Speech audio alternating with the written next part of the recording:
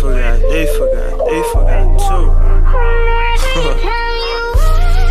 Every time. Hey, what's up, YouTube? Welcome to the first ever episode of NBA Talks with Dave. We're gonna get right into it. If you don't know, let me just give you a little background. You know, this is going to be like, you know, I don't know if you guys watch First Take with Stephen A. Smith from Undisputed with Skip Bayless. You know, it's gonna be one of those type TV shows. Well, one of those type of you know, one of those type of shows. You know, but for YouTube, and you know, it's one person, so it's more so going to be like the Stephen A. Smith show, or you know, the Colin Cowherd show. You know what I'm saying?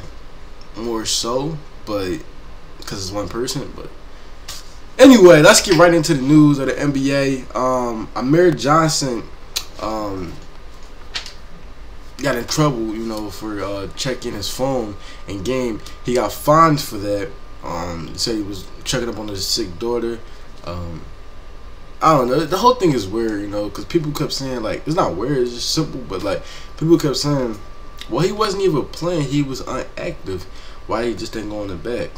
And that's one thing I can't tell you. Why was he even at the game? That's a real question. I mean, I understand you there to support your brothers and shit, but, you know, it's game 1, not game 7. You know what I'm saying? If your daughter really sick, you should probably be with her. And then you're not playing, you know what I'm saying? If it was Joel, that's a little different because Joel actually playing. You know, I don't feel like he should get fined, though. I don't know. The whole thing is stupid. Brett Brown is a stupid-ass coach, too. So it's just, everything is just, yeah. Second on the list, Sixers. Are we talking about, Amir Johnson talking about the Sixers. They lost to the Nets 111-82.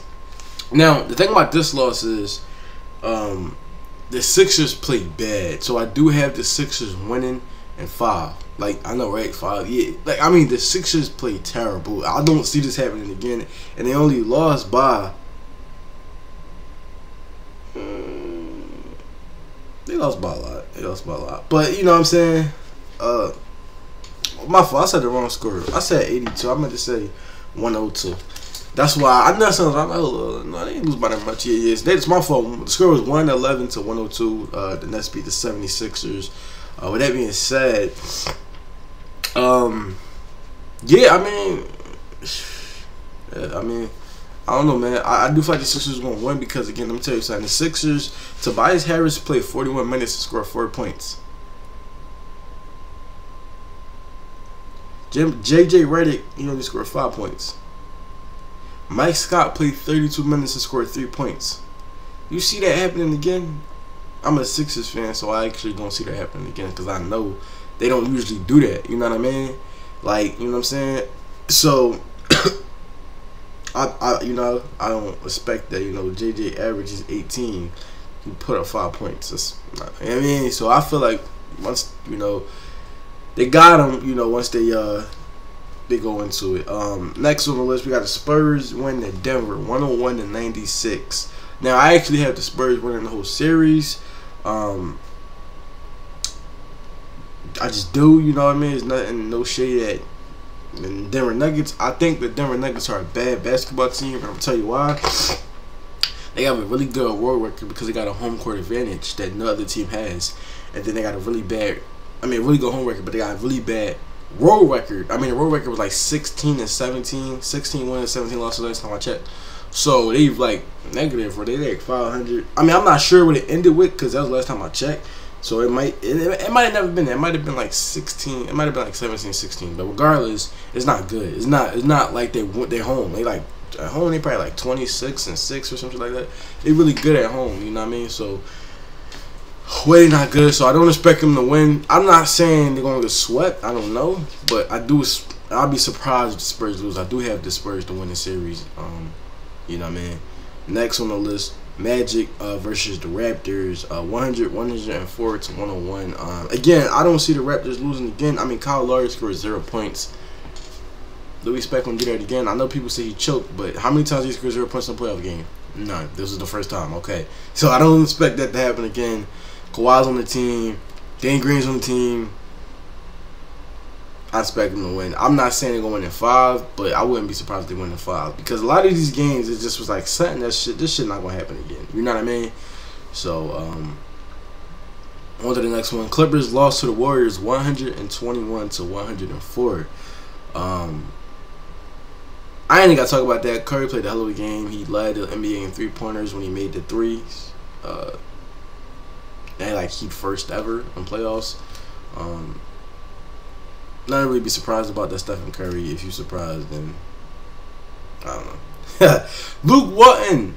Alright, let's take a break. I mean, let's get to before we get to Sunday game. Let's get this. Luke Walton was fired and hired through the weekend. I mean, dude got fired Friday, got a new job on Saturday. Like I said, he got fired by the Lakers. If you don't know, he works for the SmackDown. He's the head coach for the Kings. He is the coach. You know, it was like, if you don't know, it happened. Yeah, because you know it wasn't a meeting or nothing. They hired him. Yeah, he hired. He didn't do coach of the Kings.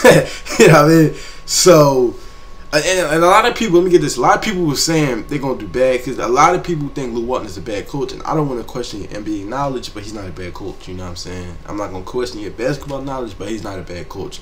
Or the Kings wouldn't have hired him. You know what I mean? He would have got it, and that's what I was saying. I was like, he's going to get a job as soon as he get fired. I want him on my team. Brett Brown sucks. I'm a Sixers fan, but Brett Brown sucks. I want him on my team. I want him to coach my team. You know, a lot of people don't understand that he's a good coach. You gotta understand they had injuries. They was 4th seed before everybody went out. Everybody got injured. You know, they finished the season without out. His substitutions is questionable. You know, but I don't know. I maybe he just don't respect certain players. I don't know, because you know I feel like not Amir Johnson. What's the dude name? Andre Ingram. When they brought him in off the 10-day contract, he should have been got some more playing time. But you know he's a G League player. But last year he did pretty good. So I don't know. I feel like he got some more time and really show what he can do. And then maybe sign another 10-day contract. But that didn't happen. So and then Magic or Rob Pelinka traded away the center. Mozgov, that's his name, right? Or Zubac, one of them players. That was stupid, but he's a really good coach, and Kings are lucky to have him. Trust me. And I know a lot of people keep saying, "Oh, they're gonna do bad." No, they're not. They're gonna make the playoffs next year. I guarantee you that. I can get, because I'm gonna bet anything. You can bet anything with me. They're gonna make the playoffs next year. Next on the list, Greg Popovich. He's the he passes the coach he was tied with for the most coaches in NBA history. I mean, most wins in NBA history. I forgot the numbers. Should have definitely wrote that down. But he passed it. He is most wins of all time. Greatest coach of all time, my personal opinion. He don't have the championships like Phil Jackson.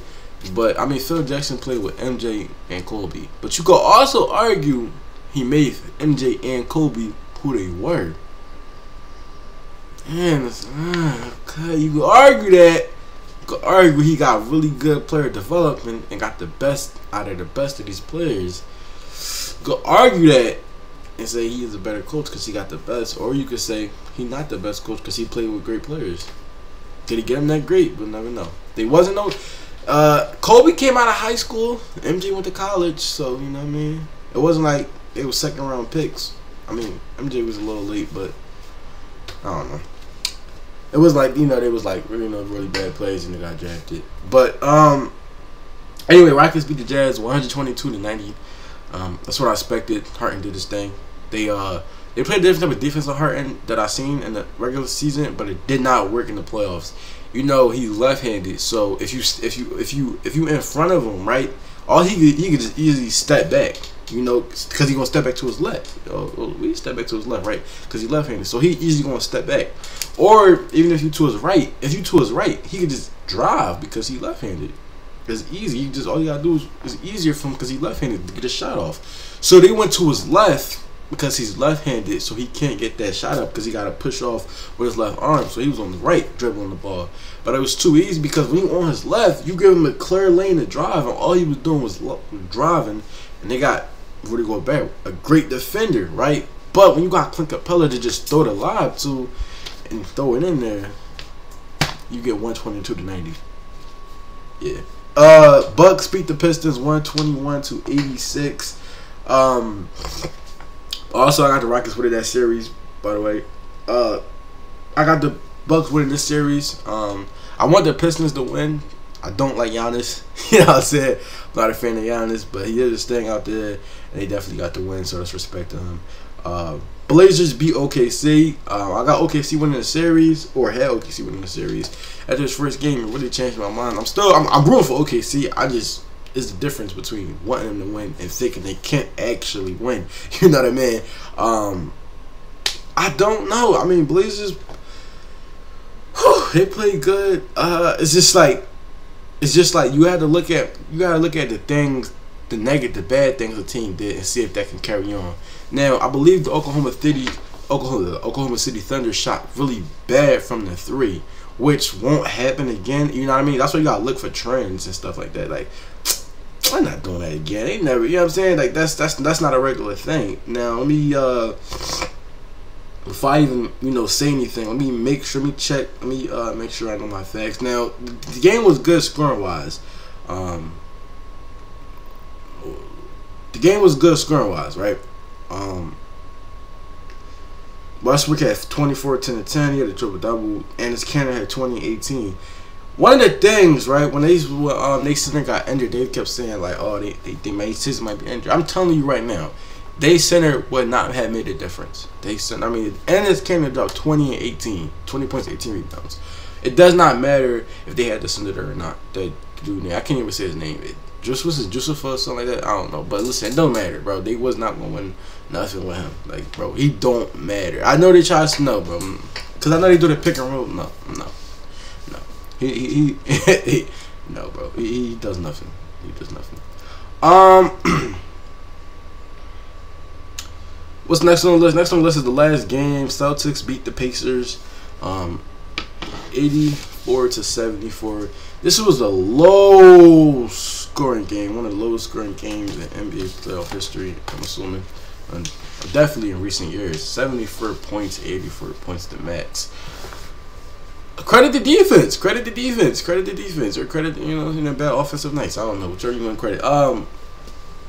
Celtics came out, took the win. Pacers was up. I root for the Pacers to win. I think the Celtics was going to win, though. The Pacers was up, like halftime, but then I wasn't even actually watching the game. I wanted to watch the game, but I had to leave my room so some work could get done in there, get in the room, like some work done over there. I don't know if I really care to show y'all, but so I wasn't in here, so I wasn't watching the game. I left my room and let the dude do his thing. So I didn't actually watch it. I know he came downstairs and said Celtics up by 16. I'm like, whoa, what? You know what I'm saying? I'm like, yo, they was just down by like 8. What the fuck? Well, I was upstairs and came down like 16. I'm like, oh man. So that's what happened with that. I do have the Celtics winning that series. This is the first episode of NBA Talks with Dave. We're gonna be talking about all the games, all the trades, all the rumors, all that good stuff. This is the first episode, so I don't want to make it too long, and I want to discuss everything pretty much. Make sure you check out the channel for more. Episode 1. We're going to do 10 episodes and see how we do. If we don't do well in 10 episodes, we will cancel the series. But if we do well, we'll drop 11. Episode 11, 12, 13, 14, you know what I'm saying? But we're going to do 10 episodes, do a trial run, see how we do. Monday through Friday, 10 a.m. Upload it, check YouTube. I'm going to have you guys the next one. I'm out. Peace. Gang.